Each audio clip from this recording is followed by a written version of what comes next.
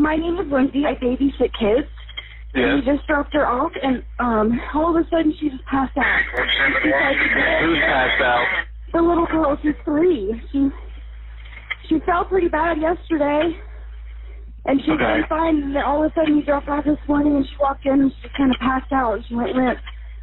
Okay. I don't know. Are you with her now? Yes, and told her dad. I called her. Yes, hurry, she's bad. There's something wrong.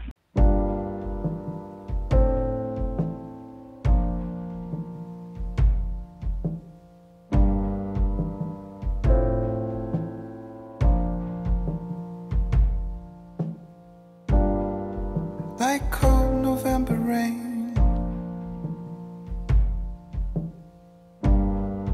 like a man without a name, like a song without a refrain. That's how I feel without you.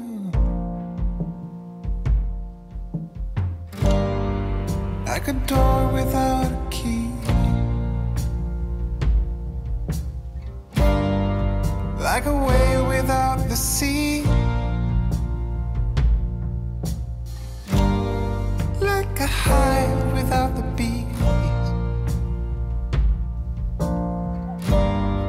That's how I feel without you. But oh, how I miss being with you. And oh, how I wish it wasn't true. And oh, how I wish you missed me too. But I know there's nothing I can do, nothing I can do. Like cold November rain, like a man without a name, like a song without a refrain. I don't know how else to explain.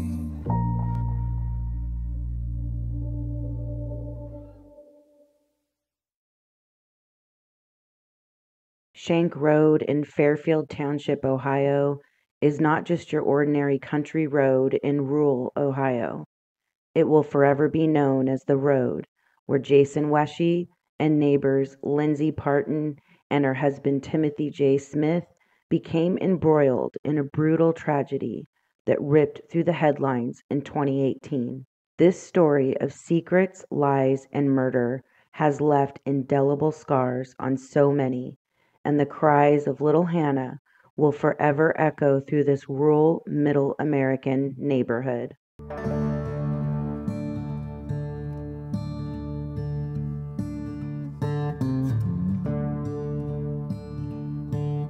March 8, 2018 was a normal day in Fairfield Township, Ohio for Jason Wesche and his 3-year-old daughter Hannah. Jason was a single father, raising Hannah on his own, working 12-hour days for a construction company to support her. His neighbor Lindsay Parton would care for Hannah while Jason was working.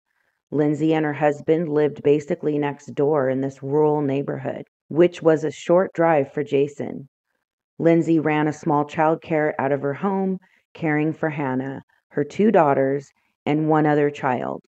According to Jason Wesche, that morning was just another day for the most part. He got himself and Hannah ready for the day. He said Hannah even brushed her teeth that morning. He carried her to his truck, wrapped in a blanket, as it was a chilly morning. Typically, she liked to ride to Lindsay's on his lap, since her house was just a quick ride down the country road. But this particular morning, Hannah seemed to be a little off and didn't want to sit with Jason. She instead climbed into the back seat and laid down for the short ride. The pair arrived at Lindsay's at approximately 7 a.m. Jason dropped off Hannah as usual, but this morning Hannah asked for more kisses than usual from her dad and seemed reluctant for him to leave. Jason obliged Hannah and then went on his way down the road to the construction yard. There he would park his personal truck and switch into his work truck he would be driving for the day. When Jason arrived at the construction yard, he began transferring items that he would need for the day from his personal truck to his work truck. When he would receive a call from Lindsay stating something was wrong with Hannah, Jason raced back to Lindsay's to find Hannah unresponsive. He tried to revive her to no avail and yelled to Lindsay to call 911. At the end of the 911 call, you can hear little Hannah moaning slightly. It's absolutely heartbreaking. Hi there, can you hear me? Yes, I can hear you. What's going on? Okay, my name is Lindsay. I babysit kids. Yes. And we just dropped her off, and all of a sudden she just passed out. Who's passed out? The little girl, she's 3. She felt pretty bad yesterday, and she's been fine. And then all of a sudden we dropped off this morning, and she walked in, and she kind of passed out. She went limp. Okay. I don't know. Are you with her now? Yes, and told her dad. I called her. Yes, hurry, she's bad. There's something wrong. Okay. Is she awake right now? Yeah. No, stay on the line with me. I have to ask you a few questions while my partner gets the medics dispatched. Okay, is she breathing? Yes, in and out. Okay. Yes, in and out. I don't know what's wrong. Okay, is her breathing completely normal? Oh, yes, almost gone. Hurry, please. Okay, lay down on her back. Knocked out. Lay her down on her back and let her head tilt back. Okay, so I'm so sorry that what's happening. Okay. And she's still unconscious, correct? Yes. Okay. Yeah, she's unconscious. Her eyes are open and she's like just gasping for air. What's the matter? Fucking shock or something. I don't know what could be wrong with her. I don't either. She was fine. Who just walked in the house? She got up, brushed her teeth. I don't know. I don't understand. Lindsay, it's okay. They're on the way. She just walked in the house and just passed out. Hey. Parkinson. Hey. Look at Daddy. Hannah. Look up. You're okay. I love you. Hannah. I love you, Buttercup. Hey. Hey, wake up. There we go. Emergency personnel arrived on scene and rushed Hannah to a hospital in Hamilton. She was later flown to Cincinnati Children's Hospital in critical condition. Jason rushed to be by Hannah's side, while Butler County sheriffs brought Lindsay in for an interview. The injuries to Hannah were suspicious, and law enforcement needed more information from Lindsay as to what happened to Hannah while she was in her care that morning. Hannah would be hospitalized for 10 days while doctors tried everything they could to save her. But her injuries were too much for her little body, and she passed away 10 days later.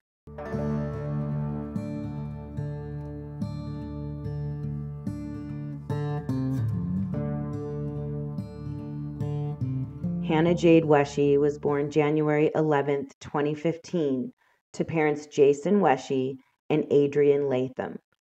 Little Hannah had a rough start in life. Her mother Adrian struggled with addiction, and Hannah paid the price. Hannah was born addicted to illegal substances and had to stay in the NICU for 3 months. Her mother Adrian went to rehab soon after, and Jason took full custody of Hannah. Hannah was a beautiful, vibrant, doe-eyed baby girl who was always smiling and giggling. She loved Minnie Mouse and hot dogs. As we do in every video, we are going to take a minute to pay tribute to the littlest victim in this video. Hannah was not a statistic, and to truly know her tragic story, we need to know Hannah.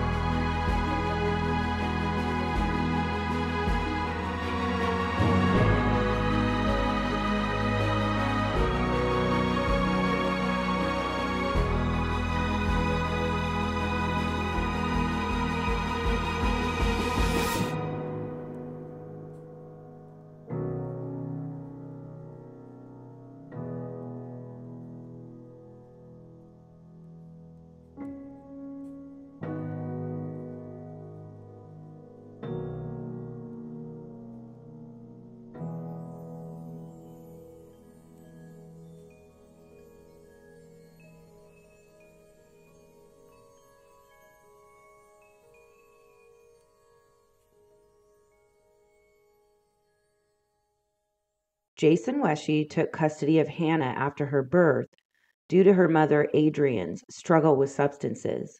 Jason had 2 other daughters he shared custody with, but he was a full-time dad to baby Hannah. Jason had a great family support system, though. At some point after bringing baby Hannah home from the hospital, Jason unfortunately lost his job. He had already been struggling financially, so this was a serious blow. Jason wasn't able to maintain a home for Hannah, but fortunately, his brother Jeremy and his wife were able to help Jason with Hannah. Jason, not wanting to be a burden, but wanting to be close to Hannah, would sleep outside of Jeremy's house in his car. He eventually found work and was able to get on his feet and find a home for himself and Hannah. Providing for his girls were Jason's top priority. He was willing to work long hours to give them the best life he could. You can see in these photos that I found on Jason and his oldest daughter's social media accounts the closeness between his daughters as they shared these wonderful memories with Hannah. For a while, Jason was driving pretty far every day to get Hannah to a babysitter before work, when his neighbor Timothy Smith offered him a job with his parents' company, Tim Smith Construction. He also said Jason could drop Hannah off with his wife Lindsay for childcare. This was a godsend to Jason. Hannah's childcare was basically next door. The company had a yard right down the road where Jason could leave his personal truck and have a company truck to drive during working hours. This became Jason and Hannah's new routine for 8 months. Hannah would go to Lindsay's while Jason was at work. He no longer had to commute. This made everything so much easier for the single dad.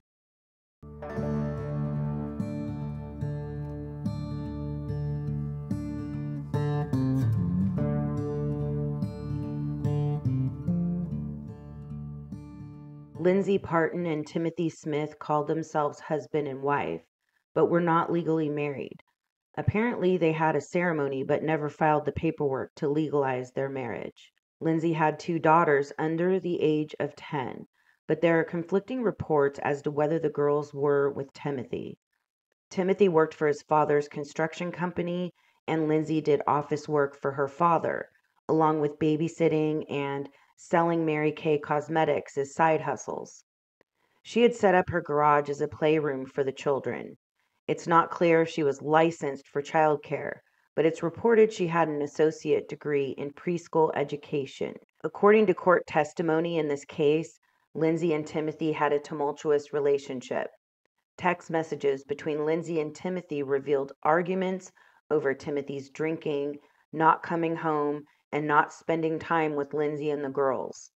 In a shocking twist to this case, a year after Hannah's tragedy, Timothy would be arrested for SAing a child under 10.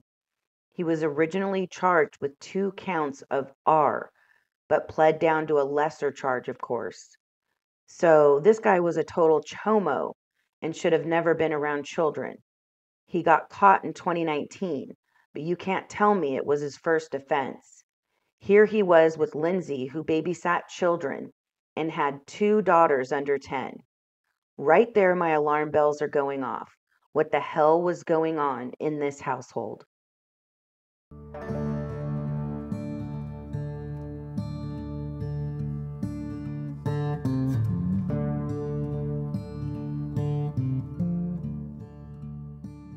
While Jason was at Hannah's bedside, detectives were investigating the suspicious nature of Hannah's injuries. They interviewed Lindsay, trying to get to the bottom of what happened that morning. Doctors treating Hannah told investigators that the injuries were so bad that Hannah would have immediately become unresponsive, which makes the likelihood that Jason had anything to do with injuring her very unlikely. It's highly doubtful he would have strolled into the babysitter's house with an unresponsive Hannah, dropped her off, and headed off to work.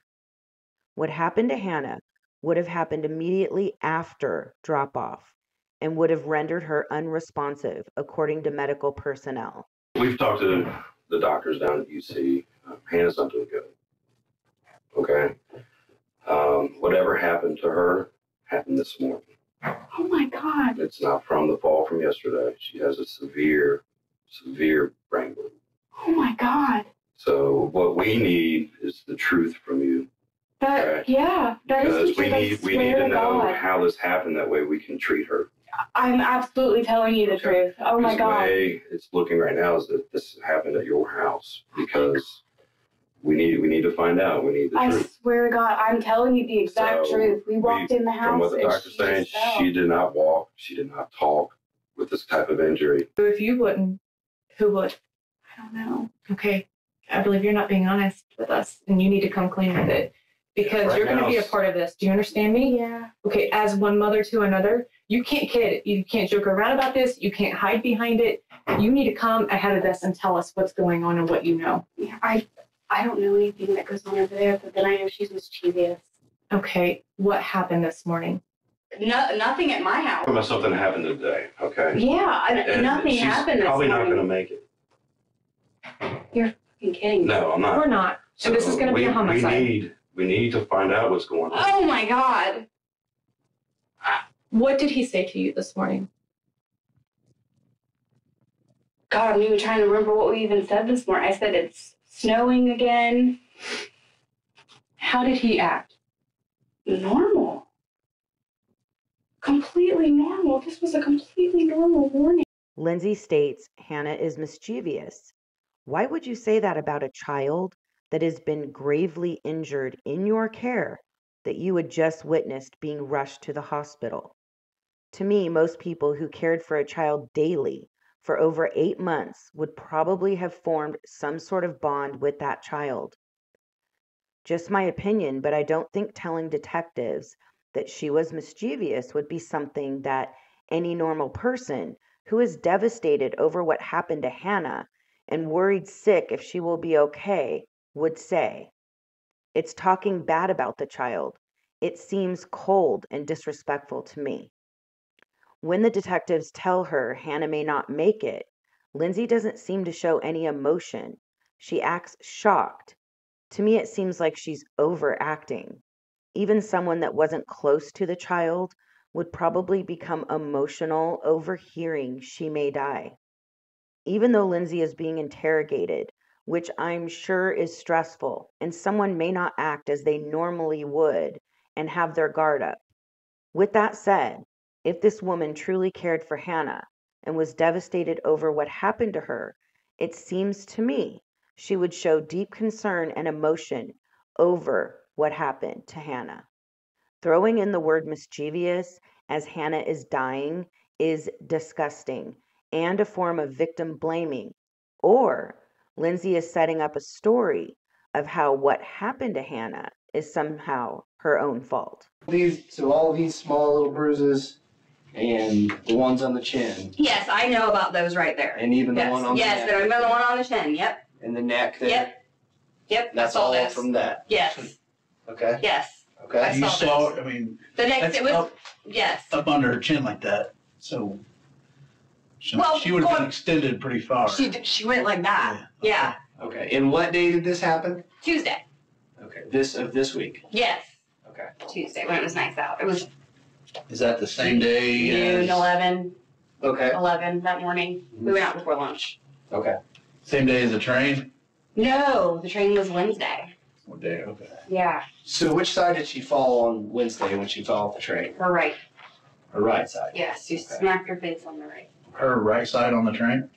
Yeah, right? Okay. Yeah. Okay. Yes. Her right side.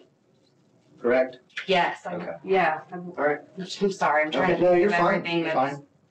So it's probably that wasn't the train then? Is that the left side? Oh, yeah. I obviously cannot tell my right from my left. No, it's... Yeah, but you're sure that she fell on her right side off the train? Yes. Okay. I'm positive. Positive. Okay. All right. So I didn't actually see the train. I haven't seen the train. How tall is the train? About that high off the ground. And she was standing up on it. Yeah. Doing the surfing thing. Yeah. And it went out from the side and she went down like that. With, her arms back. Yeah. Yeah. And smacked the right side of her face? Yeah. Okay. And I freaked out and ran out there. I'm like, are you okay? She jumped back up and she said, yeah, I'm fine. I said, let's go put ice on it. Let's sit down and play fart. What was she complaining of? Headache. Her head hurt. It was on her right side from the train, you're saying? No, that's from the gravel. Okay. She literally bit it. Okay. Full force running. And you said when she totally bit it, her head was going down towards the ground. Yeah, she smacked her chin. Her chin right here? Yeah. Okay. And that's the problem. There's no mark directly on the point of her chin. We're looking at marks. Very little to no bruising right here in the middle. It's on the left. Yeah. And on the right. Like I said, I was far away too. I was way behind them, so. And then up underneath. Mm-hmm. Yeah. So when people fall, you're gonna have bruising on the sharp points. Okay. Yeah. So it's gonna be this point, none here, and then some here. Or if you're over here, you're gonna have some here. And she could have. I don't know. I honestly, or you'll have some I was here. just coming out of the door and if then you fall straight forward, Mhm. you're not gonna have from a senior neurologist. Okay? Yeah. He's telling us that the brain injury that she sustained was absolutely not 24 hours prior or even an hour prior. The injury that caused this, or the incident that caused this brain injury was immediate. So whatever happened did not happen prior to her getting to your house. It was absolutely instant. you. Okay. So, and if you believe us that it's instant, you're agreeing that, okay, she fell because she got hit or something happened. Something caused this, okay, in her head. She fell because of that. All right? What caused that? What accident caused this? She fell in the door and hit the concrete step. She tripped Thursday morning. Walking into the house? Yes. So when I opened up the door, she was coming through and she slipped on that concrete step and the metal part, she hit the metal part on her eye. Which door? And the back one, door or yeah, into the the one house? going into the house, the carpet. And so I got her back up and she stood up and looked up at me and did say, I want donut and couch, and then collapsed. The doctor said when this injury occurred, she was out. We've come a long way. We got past that, okay? Yeah. You're right there. When I opened the door, I dropped her. And I slipped and fell. Tell us what happened. So I slipped on her blanket when I opened the door, and we both went down, and she hit that concrete step really hard. Where at? On her head? On her face, Where? yeah, because I was holding her on the left side. And when I slipped, it hit her side. I actually hit my head on the door coming down, but she smacked her face, her head really hard on that concrete step. Okay, and then what happened? We got up. I tried to get her to come to. She did ask me for a donut and couch out in the garage, not inside, but she did when we first walked in and Jason walked out. She said, So now you're saying she asked that before? Yeah. Okay. And I fell and she fell. Where were you at when you fell? Against the door, trying to get the door open. I was holding her. The blanket was kind of like falling because he had handed her to me, and I put her down, and then I picked her. No, he put her down, and when he walked out the door, I picked her up with the blanket, and it got tangled up. And when I opened up the door, it got tangled, and I slipped. What to say? Start with these. How do these get here? I didn't do that. I don't know. Okay. I really didn't do that. I don't know. How does this happen? I slapped her upside the head. With what? My hand. Open, closed? Yeah, open. What caused that? She took all of the,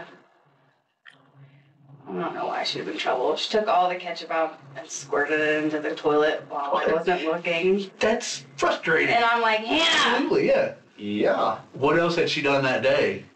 Is this like a culmination of things building up? Mischievous. What day was that? Was it last week? This week? This week? Early this week? Yeah. Okay. Yeah. And I didn't think that I hurt her.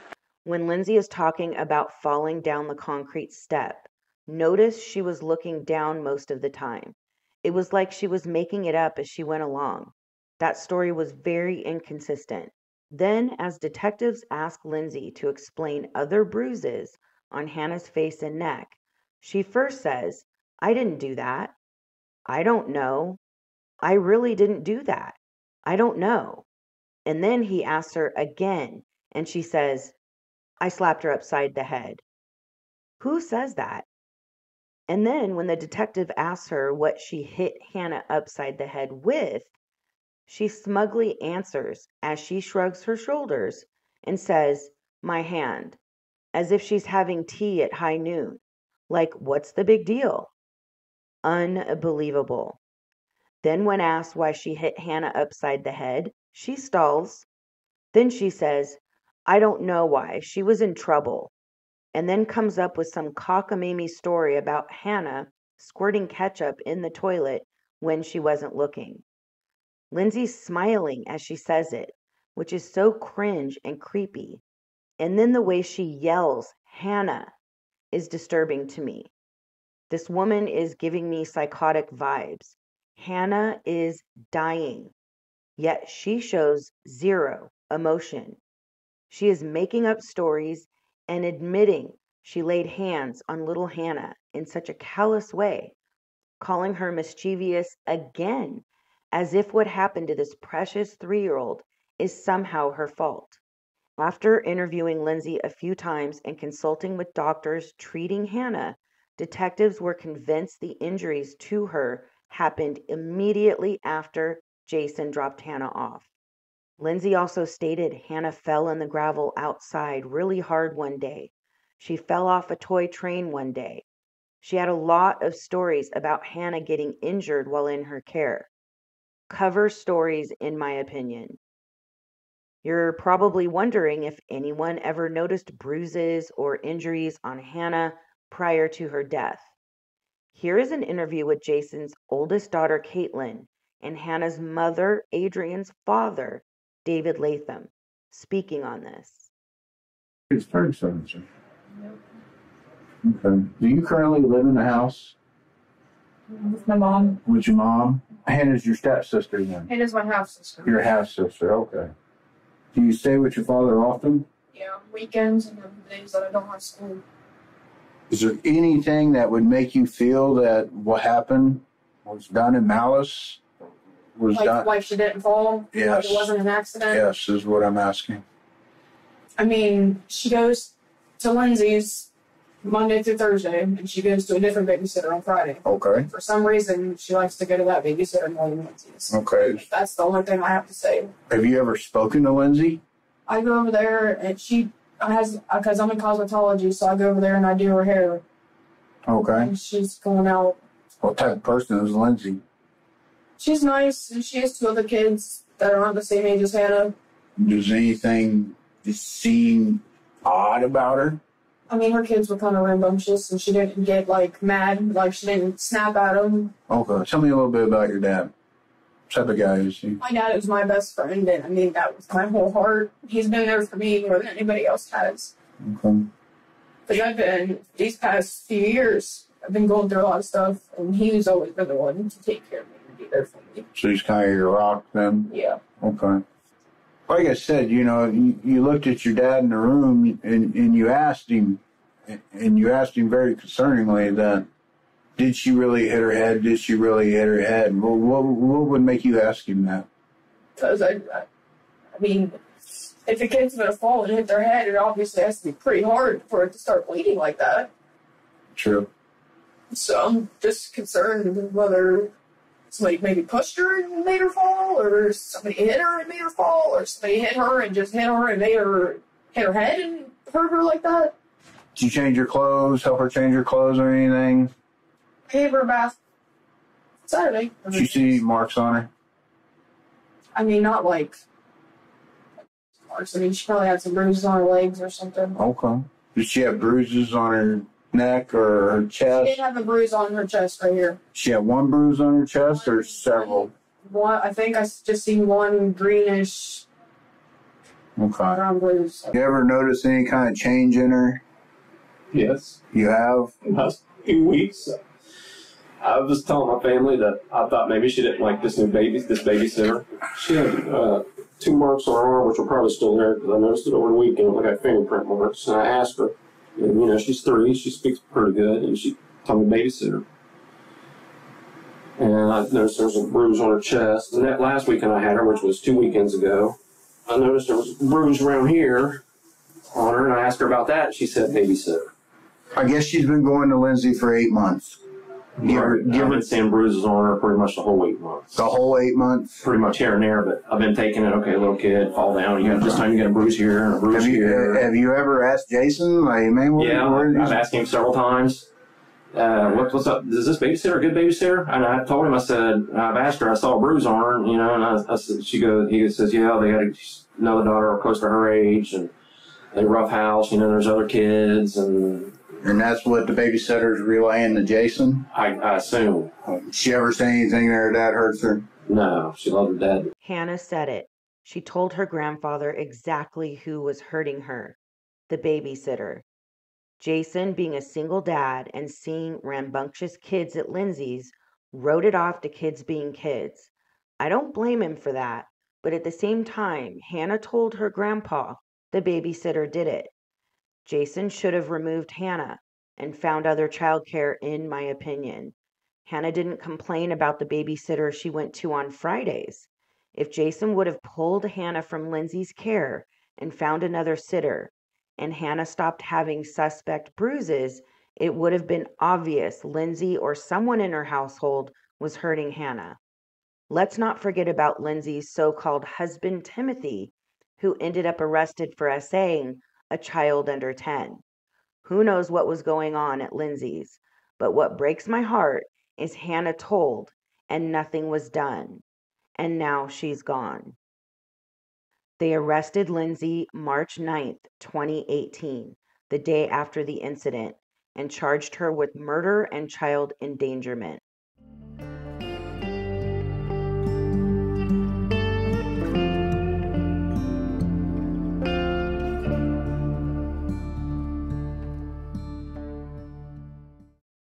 Hannah suffered fatal injuries that included deep bruising to the back of her head and neck.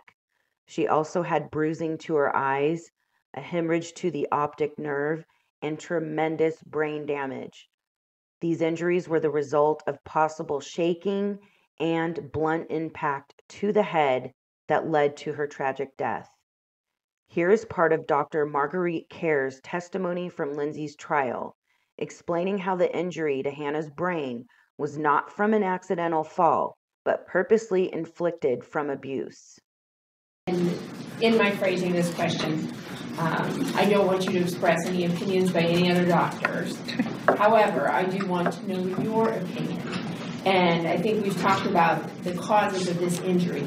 Did you receive any medical history in your evaluation of Hannah Wesche and her slides from any source that would be consistent with the injuries that you were seeing? I received no information of a significant accidental injury. By the time I signed off the report, I knew that she had significant bruising. Okay. So you knew she had significant external bruising, is that what you're talking about? Correct. That's by the time you signed off on the report? Correct. Had you already developed an opinion prior to seeing that external bruising? Yes. And you said there was no significant accidental history. What do you mean by significant? What are you talking about? Like I said, so if I see a scan like this, most of the time the child's going to present initially to our trauma bay, and we'll know before the child even gets to our trauma bay that there's a 3-year-old coming in that was involved in a motor vehicle collision or a motor vehicle accident. If a 3-year-old or a 16-month-old comes in with no history, no trauma history, comes to our trauma bay, and I see a scan like this, abusive head injury is going to be one of my main thoughts. I mean, we don't see subdural hemorrhage from a lot of things in the acute setting. Motor vehicle collisions, kids hit by cars, abusive head trauma. I mean, if this were a post-operative patient, a kid with a shunt, I can see subdural collections not infrequently in those kids. But to see it just out of the blue, it's very uncommon from, in children just with routine trauma. And you say abusive head trauma. What is abusive head trauma? So someone has caused injuries to the child, and when we talk about head trauma, it can be anywhere from the scalp, the skull, to the actual brain. some people used to call shaken baby. Shaking is one thought as to how these injuries occur, but unfortunately, lots of injuries can occur different ways. We have kids who, will find, potentially blood on a wall. You may find kids who are, people say that they threw them across the room, they slammed them down. So any sort of inflicted trauma on a child. Radiology is actually a very important part because we have these young kids coming in who we don't know what's going on with them. So like I said, if I have a 16-month-old who comes into the trauma bay, no one knows what's going on. We don't see any external signs on this child. We get imaging and see this. Obviously, abusive head injury is kind of top on our list. We then will go on to suggest other imaging studies where we will look for other injuries called a skeletal survey, which Hannah did have, and she did not have additional fractures, but we will do what is called a skeletal survey, where it's a study that we take bone images looking for occult fractures or fractures that we can't find clinically. And so that is routinely done on young children. Usually we do that up to about 2 years of age. You talked about different mechanisms that you see cause abusive head trauma.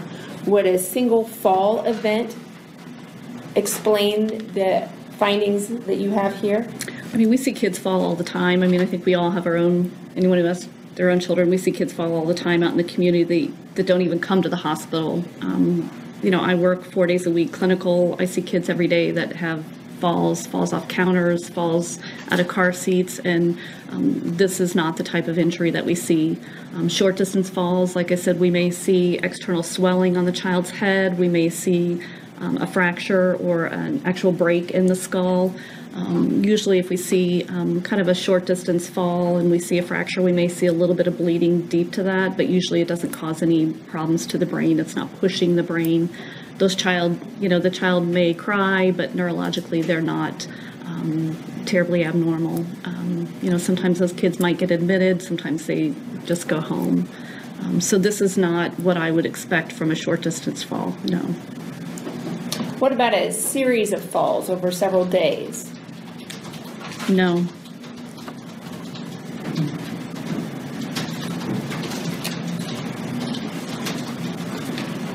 Based upon your education, training, and experience, and to a reasonable degree of medical certainty, are you able to say whether or not Hannah would have been acting normal, would have been walking or talking and appearing normal to those who knew her after receiving the injury? Yeah, no, this is a significant injury. Like I said, we see these injuries in, kids who have been involved in similar injuries, kids hit by cars, motor vehicle collisions, abusive head injury. These kids they present acutely. Acutely meaning I would not have expected her to be acting normally. I would not have expected her to be walking.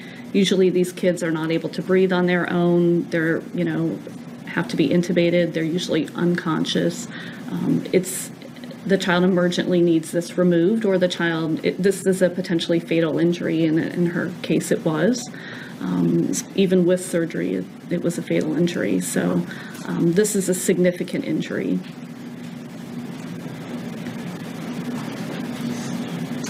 Come back just a moment. You back. Doctor, since there was some discussion back and forth when we were talking about your determination of abusive head trauma, is that finding of abusive head trauma, is that to a reasonable degree of medical certainty? Yes.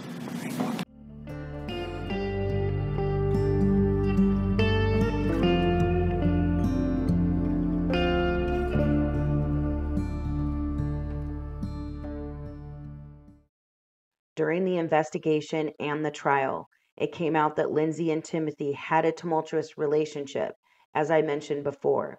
It was also reported Lindsay had a miscarriage, so it seems Lindsay was probably not in the best headspace. It was also reported that Jason only paid Lindsay $30 a day and was often behind on payments. That's not much money for 12-hour childcare. Lindsay also provided food for Hannah, often washed her clothes and bathed her as well. I can see how it's very likely Lindsay was getting resentful and frustrated having to care for Hannah for such a low amount of money, and half the time the payments were late. Couple that with a miscarriage, problems with Timothy, 2 young daughters, it's highly likely Lindsay may have been taking out her frustrations on Hannah. Lindsay seemed like a really sweet and caring person to those that knew her, and she probably was, but maybe she reached a breaking point and unleashed all of her frustrations and rage on Hannah. It also came out at trial that Jason lied for a year about the night prior to dropping Hannah off at Lindsay's. He'd originally told investigators he picked Hannah up, they went to Walmart to get milk, then went home for the evening. But it was later revealed Jason did not have any milk in his house and that he never went to Walmart. He instead had a friend over that night. So rightfully so, the defense thought that was suspicious that Jason never mentioned he had a friend over and never went to Walmart the night before Hannah died. Jason stated he was so distraught over what happened to Hannah, he got things mixed up when talking to investigators. In April of 2019, after a nearly 2-week-long trial, the jury deliberated for 12 hours and found Lindsay guilty on all charges. And based on my review, the verdict forms appear to be consistent verdicts. Ms. Pardon, if you and your attorneys would please stand. Jury verdict form 1. As to count 1 of the indictment, endangering children in violation of Ohio Revised Code section 2919.22, subsection B2, we, the duly impaneled jury, do find the defendant Lindsay Parton guilty. And there are 12 signatures reflecting that verdict. As such, pursuant to the court's instruction, Form 1A was not used. Jury verdict Form 2.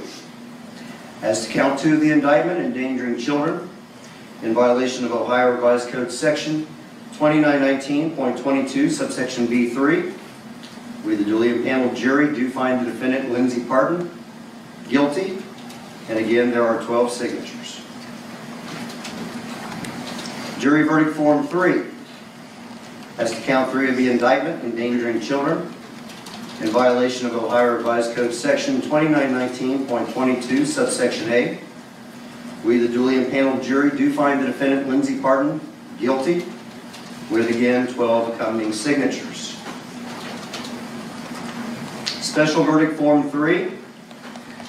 As to count 3 of the indictment, endangering children in violation of Ohio Revised Code section 2919.22, subsection A, we, the duly impaneled jury, having found defendant Lindsay Parton guilty, do further find the offense did result in serious physical harm, accompanied by all 12 signatures. As to count 4 of the indictment, involuntary manslaughter in violation of Ohio Revised Code section 2903.04, subsection A, we, the duly impaneled jury, do find the defendant Lindsay Parton guilty, accompanied by all 12 signatures. Jury verdict Form 5. As to count 5 of the indictment, endangering children in violation of Ohio Revised Code section 2919.22, subsection B1, we, the duly impaneled jury, do find the defendant Lindsay Parton guilty, with 12 accompanying signatures.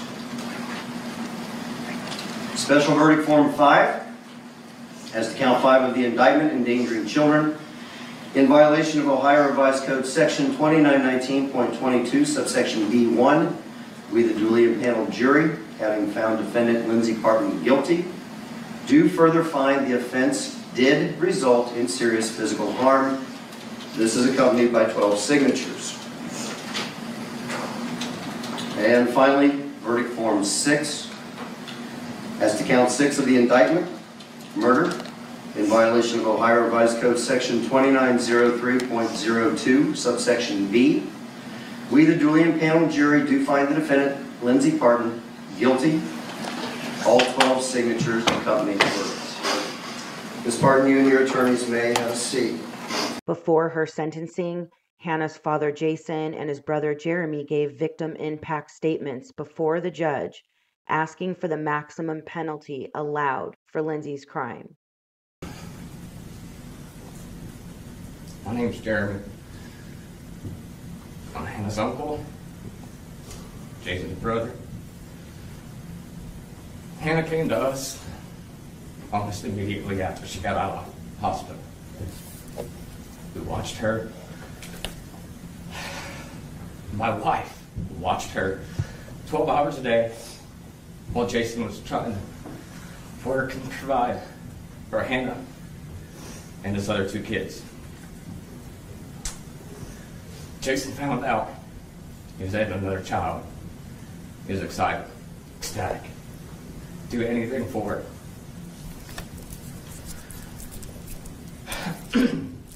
And then found out the mother was making some poor decisions. Very hard to deal with. Jason did everything he could to be by his daughter's side at that time, driving 2 hours one way just to see his daughter that may not make it at that time. Well, her health came back. She had good, clean health. Got her home shortly after my mom died. So, after he started thinking stuff was going right, going his way, here goes another tragedy. When we started moving on from that, he loses his job. Now he has a 4-month-old child, no job, no house, a car that barely runs, no place to stay. He's homeless. 4-month-old little girl. So she stays with us overnight sometimes. Jason, being my brother, proud, doesn't want to cause any inflict on anybody, sleeps in his car while she stays with us. This goes on for a good 2 years. She became more of a daughter to my wife, my 2 stepdaughters, my son and I. She left us because Jason finally found a good job that he liked, getting back on his feet, saying how good his job is, found a good babysitter, has 2 kids of her own, has nothing bad to say about her. Shortly after, she started getting abused. Jason working 12 hours a day, doing everything he can, defending her because he thinks he's doing the best thing he can for his child and trusting Lindsay to watch her. It only took less than a year for her to torture and beat our daughter to death. Even though she's in jail, I hope she gets the maximum. Obviously, we want more than we will ever get. But she will still be able to get to read the letters from her kids. She will still be able to talk on the phone with her kids. And after a while, she'll be able to see her kids. She will be able to touch her kids. She will be able to hug her kids and tell her kids that she loves them. And she will be able to hear that from her kids. And her family, it's tragedy, I'm sorry, but they will still be able to get to talk to her kids. And she'll be able to talk to her family. Just after the verdict, we had to go to her grave and lay on the ground and hug a tombstone and kiss a tombstone because we will never be able to hear her voice, hug her like her kids and her family will be able to. So for that, I'm asking to I'm hoping she gets a minimum of 20 years and hoping for the maximum of life. But that is your decision. And I hope with her being able to see her family and talk to her kids still, that you will put that into your consideration. Thank you. To me, and for the record, I'll need you to identify yourself and tell your relationship. Go ahead. My name is Jason Wesche. I'm Hannah's father. You know, you guys heard some speeches here today. I didn't write a speech. I can't even begin to describe the anger that I feel. Obviously, I'm hoping you give her the maximum punishment you can give her. I hope she never gets out of jail for what you did to my daughter. It's unthinkable. I don't even know I don't even know how to begin to describe it. I hope and pray every single day that you get the same treatment in jail that you showed my daughter. That's what I hope for. I hope you sentence her to the max.